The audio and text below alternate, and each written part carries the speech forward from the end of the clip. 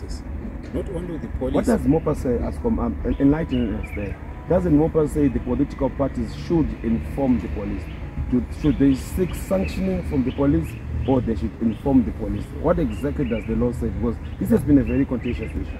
In terms of Section 7 of the maintenance of supporters. But have you also stopped those from the ruling party? It seems we only get reports that opposition political party members are being stopped by the police. Have you stopped as well any from ZANU-PF? Certainly. If you may at least cite maybe one or two that you remember you have stopped. Yeah, I remember. Let's just say, hypothetically speaking, that ZANU-PF is a rally where the president wants to address, and community members of a certain community say they are not comfortable, they are not happy. According to MOPA, have you ever had such an issue, or does the police have the power to actually stop a ZANU-PF rally where the president is going to be addressing? Tonio, the law is very clear. We are speaking of MOPA. If the notification process is not done according to the provisions of MOPA, the police certainly do so. And we have made it clear, Tonio, to all political parties.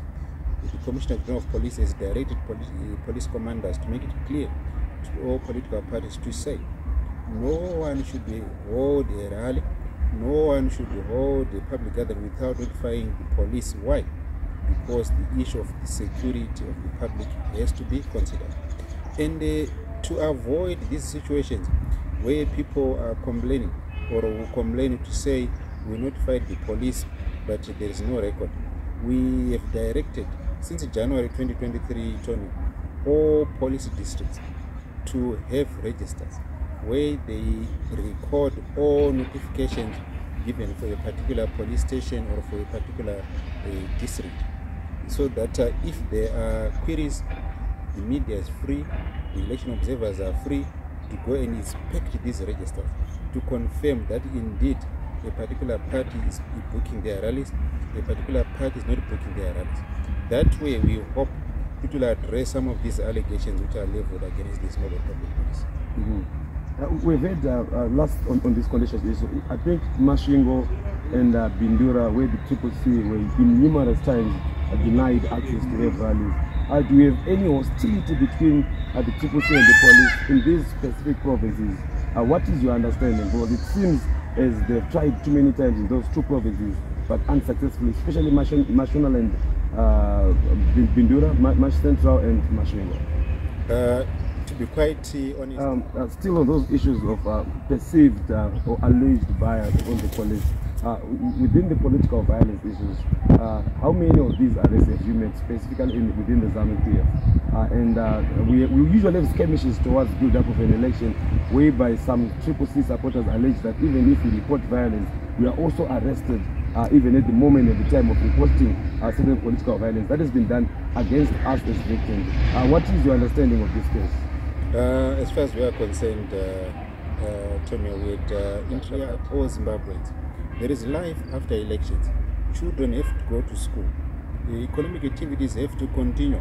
People will need to continue their lives so that they can be able to look after their families. So we don't want all these activities to be affected by political violence. Another interesting development, Ascom, when police sanction CCC rallies, they tend to have certain conditions like there should be no toy or marching to the venue or hooting or car rallies. But we seem to be seeing some of these activities numerous times within ZANU-PF. Are these conditions specific to a certain political party, or what? What really drives such conditions? I think we've seen certain letters to political parties that says yes, you have a rally, but you can't toy or hoot around. But we seem to be seeing other political parties freely doing this. What is the rationale there? Issues of intimidation. We have had many cases. The Mberengwa classical case, intimidation against Nelson Chamisa, and certain ZANU-PF rallies. I think there was another one that was trained that says we're going to be killing you if you are going to be voting otherwise. And there was another one from Mozambique. I'm sure you are familiar with these three videos. These were issues of threat and intimidation being done by ZANU-PF officials. Have these been arrested? As we speak, Tony, we are conducting investigations. And I also wanted to report, I can assure you. So what has happened so far with those three classical cases? I know the Mberengwa has been there for a very long time. Are you still investigating, and how much time does it take to investigate? Definitely. Investigations, they can take weeks, months, years, Tony.